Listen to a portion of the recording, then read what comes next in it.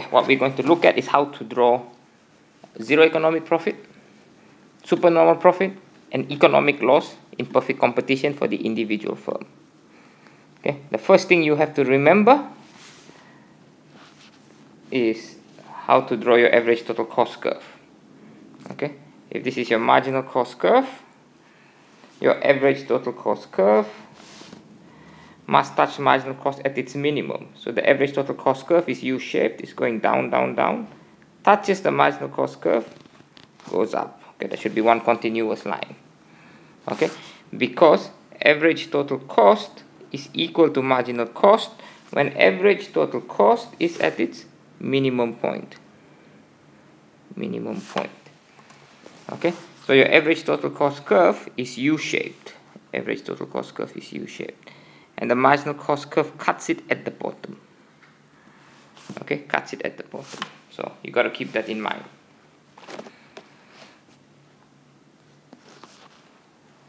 Okay, zero economic profit.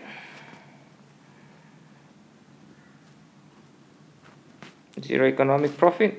Price will be equal to average total cost at Q star. Okay. There we go. Draw our curves. Price taker. Price is equal to marginal revenue equal to the demand curve. Draw your marginal cost curve. And then we set marginal revenue equal to marginal cost to find Q star. And we find Q star. Okay. Now we claim this firm is making zero economic profit, which means price is equal to average total cost at Q star. So you draw your average total cost curve in such a way to ensure that it intersects, average total cost intersects marginal cost at that point over there. So it's going down, touches it, and goes up. Okay, I've tried my best to make it touch. There you go, zero economic profit. Okay, so that's zero economic profit graphically. Okay, then we look at situation where you're making supernormal profit. Supernormal economic profit. Okay, price must be greater than average total cost at Q star.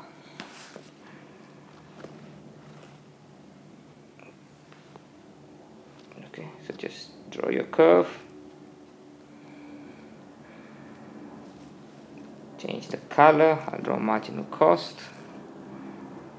Marginal revenue equals marginal cost. We find Q star. We are producing Q star, right? And now price must be greater than average total cost at Q star. So when you draw your average total cost curve, average total cost must be below price at Q star. Okay, so you draw your average total cost curve. It's falling, it's falling, it's falling.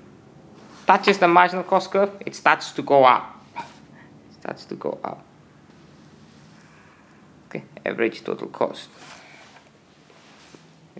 This firm is now going to be making a profit. It's going to be making a profit equal to this area of the rectangle. Okay, because this is your ATC. At Q star, ATC is less than P star, right? P star could be $10. ATC could be $8. Q could be 10 units. Then the supernormal profit for this firm, the profit will simply be equal to 10 minus 8 times 10, 2 times 10, $20. Okay, we're not asking you to calculate it, but there you go. Okay, average total cost curve is below your price at Q star. Below, you're making a profit.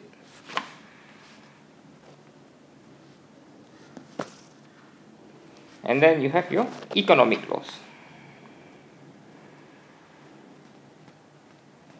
Okay, with economic loss, price is less than average total cost at Q star.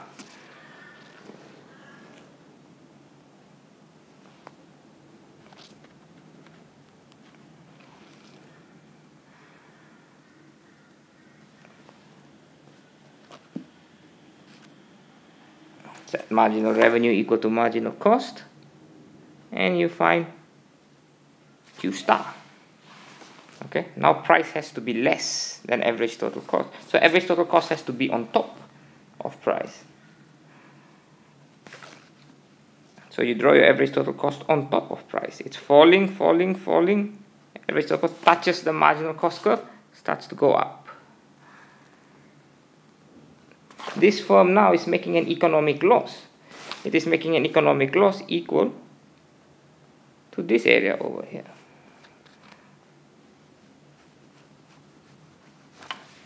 Okay, because at this point, price is less than average total cost. Average total cost here could be, average total cost. If average total cost is $11 and price is $10 and quantity is 10 units, you can calculate that. Economic loss is going to be equal to 11 minus 10 times 10. 1 times 10.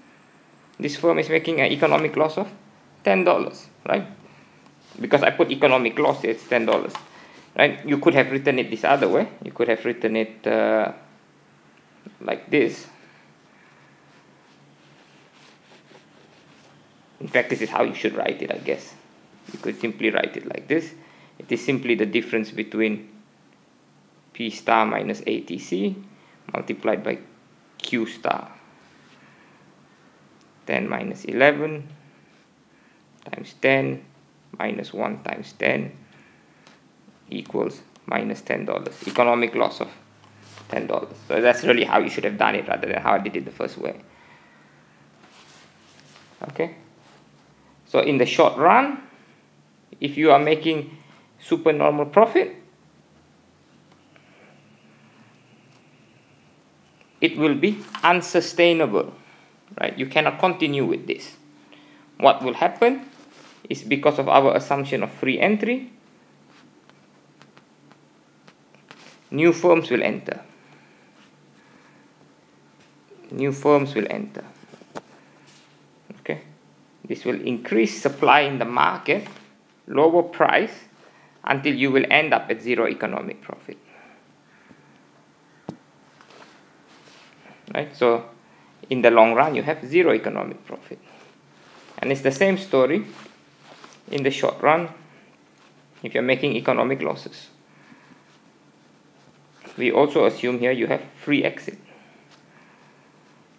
Costs you nothing to leave the industry. All firms are identical. If you are making a loss, all the other firms are making a loss. Some firms leave.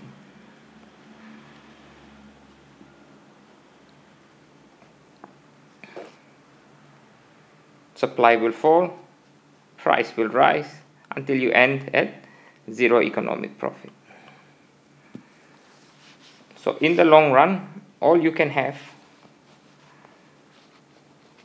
in perfect competition is zero economic profit.